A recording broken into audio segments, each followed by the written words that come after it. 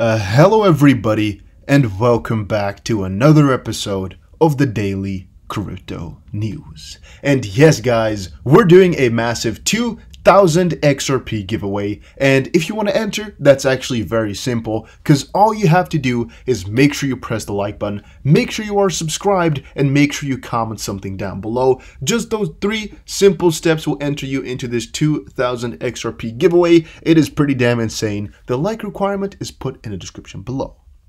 Having said that though guys, today I want to talk a little bit more about how much XRP you're going to be needing. This is not financial advice, but purely my own insight into some topic, not advising you on anything, but still this is what I would think, just personally, not financial advice though, just to have that disclaimer out there. Now, the reason I want to talk about this is partially because I've been hearing a lot of people ask this question to each other, and with different amounts of, XRP coming out as a result. And also because I've been reading more and more into this Spark and Flare stuff. And the more I'm reading into it, the more I notice that people are kind of looking for a loop to get more XRP, to get themselves a better position or whatever, And what I personally think is Spark is the easiest way to get yourself free XRP if you wanted to. All right, that's one part. But there's, of course, the other side, which is like, well, the Spark is going to be given to people who already hold XRP. And since all those guys, theoretically speaking, want more XRP, you're kind of not doing anything, right? Because people are going to be selling their Spark for XRP to people who want XRP for Spark. So you're just selling it to yourself, sort of. Because, everybody wants the same type of thing. So even if people are buying Spark, the ultimate goal for most is going to be to get themselves either dollars or XRP in the end. And basically what I've been reading here is just a lot of these stablecoin talks, or this is a different one, things of clearing up about what Spark really does. So here was Martin Falk. He said, I believe that a lot of people don't understand Spark and XRP. Spark tokens get you free XRP. I like XRP, so I'm claiming my Spark tokens. I've created a PNG explaining my understanding of Spark tokens and XRP. Please correct me if any of this stuff is incorrect. And here it says how Spark tokens actually work and why you should become a Bob and earn free XRP with your Spark. So you can kind of scroll through this one for yourself here for a split second. And I personally have noticed it's pretty damn strange, the whole system. But here is an example. In this example, Alice needs 200 XRP. The price of XRP and Spark would be whatever humans decide it's worth, but for this example, I'm going to be assuming the following prices. XRP $1, Spark 10 cents. Alice wants 200 XRP. 5,000 Spark tokens are locked up. Alice sends 200.2 XRP to Bob. 200 XRP are issued and sent to the address on Flare. Bob has earned 0.2 XRP. Why 5,000? Alice wants 200 XRP. 200 XRP is 200 XRP. 200 XRP is $200. Collateral needed is 2.5 times the value of XRP. 2.5 times 200 is $500. Spark is worth 10 cents, so that would mean 5,000 Spark tokens. And then why 200.2? Well, 200 XRP plus 0.1 creation fee. 0.1 times, of course, the 200 means 0.2 XRP. 200 plus 0.2 is 200.2 XRP. That's basically how it's going to be rolling around. And I saw a lot of questions surrounding this. Again, you can check it out in this little PNG or sheet that he made here to give you some more insight as to how it all works. Again, I can't correct him for if it's wrong or something like that, because I am not a Spark expert by far, because I personally said I'm just doing this as a money grab. I don't care about Spark too much because I think the team gets too much. But alright, having said that, let's take a little bit of a look at my retirement plan, which again, I need a place to share this with y'all. So where should I do it? Should I just send it over in my Discord? Because a lot of people have requested it. Or maybe like drop. No, I think maybe it's going to be Discord. If you guys want it, let me know in the comments down below. I'm just kind of sad because I've never really finished it, and I don't want to give you guys something that's unfinished. So let me know. Well, in here, I've explained to you guys how much XRP you're going to be needing and exactly what type of calculations you should be doing. I also have made a Google Sheets where you can calculate all the numbers. But if you watched any of my videos before, you know it's very simple to calculate. It's all just simple stuff. But let's go through this first, and I'll explain to you guys how to do that. So 4 points. First of all, your retirement or kind of your end XRP goal. Like, how much money do you want to have in the end? If you have, you need to have a determined goal. Like, you need to know some nominal value. Like they say in Think and Grow Rich from Napoleon Hill. Again, kind of think about that money all the time. You know, have a definitive goal. Otherwise, it's going to be very vague and you're never really done or happy or things like that. 2, your XRP price prediction. You're going to need a certain price, you know. I mean, if you don't know what the XRP price is going to get to, you have no estimate or nothing like that, it's going to be a little bit difficult unless you know your retirement goals and the amount of XRP you'll be able to have, because then you can do the calculating. You know, then you can do the calculating in the end.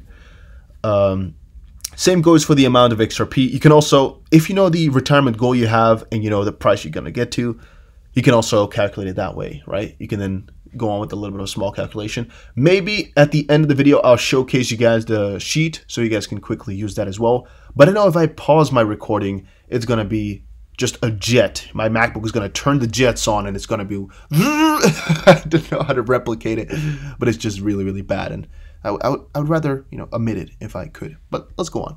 So here's a couple of things. It says here how much money you're going to need to retire. You can kind of skip those because if your ultimate goal is to retire with XRP, you need to go from at least $1 million plus. But it could also be that that's not your real goal. Maybe you just want a big car with XRP. You know, you just want $100,000 or something like that. It might also be the case. Then put in your XRP price prediction, and now comes a very important step. Since you know some XRP price prediction end goal, you gotta also determine a couple of intermediaries or intermediates or whatever. What that means is you gotta determine for yourself a couple of different prices which look juicy to you and at which you'll cash out. Yes, I'm not joking, at which you will cash out. And the main reason I'm saying that is because I recommend all people to cash some XRP out if we get to some crazy numbers, and that will ultimately help towards your end goal. Doesn't have to, it's also maybe just for assurance, because if you really have an end goal of $50 and you're waiting for $50 to get hit, and all of a sudden we go to $49.99 and it switches back down and just goes, you know, to become worthless or something like that, you have no money still. So you've been in XRP for so long, all of a sudden you have a $10 million balance on paper or on a computer, and the next day you're just completely broke still because you never cash something out. You never have money in your pocket and in your hand or assets or things like that. So that's why I'm always saying cash out at some places. Then again, consider your amount of XRP. Another one you can do there is like use this little table here, but then kind of conversely or the other way around, where you're just doing like buy-in price. So you know exactly at what point you're buying and you know your average price. The reason your average price is quite important, and it's something that I would really write down like daily or have a sheet for, that's the easiest way, is so you know exactly when you're in profit and how the market is working for you. Because in my opinion, it's very important to know when you're profitable. Because at this point, I would say a lot of people that are in XRP are not profitable. They're like in losses right now. They're hating themselves and they're pulling their hairs. But I am, and a lot of other guys I've spoken to are in profit. And that makes your life so much simpler, because it's always like, man, let's see where it's going to go now. And hey, if I buy some more, I'll still be in profit because my average price is going to go up a little bit, but it's still going to be under the price where we're at right now. And I've told people before, if you want to get yourself a little bit of a solid position, make sure your average price is at least below 50 cents. Again, not financial advice, my own pure opinion from me to as an individual to maybe you from an entertainment point of view. I'm going to be careful what I say a little bit. I would recommend to always get under 50 cents. Better is to get under 30 cents. And right now we got another drawback of like 20% or so since 30 cents. I mean, it's fallen like, you know, I don't know how much it is exactly, like let's say 18% or something like that. So it's pretty damn simple to get a little bit of a discount right now and to get your average price lower. How you do that, of course, is by DCAing, so buying your way down. And yeah, ultimately, this is the thing you're going to be looking at, the quantity and the price, and it's ultimately going to decide how much you're going to need. There's no steady amount because everybody has different goals, and there's still another thing which is very important. Do you want to cash out, or do you want to live in a world where XRP is the main asset? Again, that's going to determine how much you need. If your goal is to buy everything, purchase everything, and so in XRP alone, you're most likely going to need a lot more.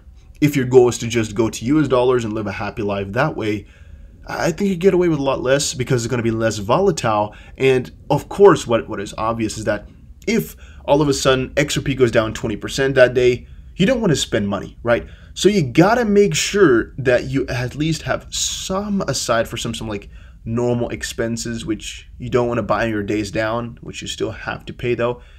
Because that's, I think, an issue that's always going to remain there, that even though XRP can be used to purchase anything, hopefully in the future, you're still going to always have to watch out for when exactly you're going to be buying it. Because nobody wants to buy something that's, when your own asset has just gone down like 20 or so percent. That's just awful. But yeah, let me quickly pop up the sheet here so you guys can see it as well. All right, so I managed to grab the sheet here, and this is what it looks like. And basically what it says here is there's a couple of things to fill in. For example, if you want to know the amount of money you're going to need to retire, you got to put in for yourself here the amount of XRP you're going to get to. For example, 10,000 with the price you predict, which is, for example, $4. Bam, going to end up with 40,000. Another one, if you know the amount of XRP, or you're questioning what type of XRP you're going to need, you put in the retirement amount that you want to get to. For example, 400,000, or just the amount of money you're going to need. Put in the price you think is going to get to, for example, $11.66. I need to do it with a comma. Boom, you're going to need yourself 34,305 XRP. And so you can kind of go on. You know, you can easily see how much you need. Retirement money, XRP, will determine your price. For example, if you know you want to retire with $1 million and you have 33,000 XRP, XRP needs to go to $30 to get to your point, which basically solves the problem of how much are you going to need. I would say check out what your goal is. If you want to have $1 million and XRP is going to go to $20, well, just type it into a calculator like this. These are the easy formulas at the left top. Check them out, and I'll see you guys again in another crypto video, everybody.